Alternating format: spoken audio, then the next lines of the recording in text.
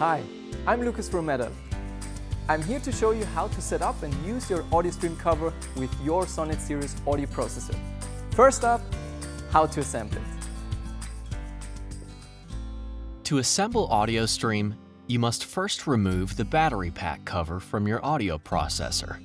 To do this, make sure the cover is unlocked, then slide off the battery pack cover. Check that you are using a compatible battery pack frame or rechargeable battery adapter. Compatibility is indicated by this symbol.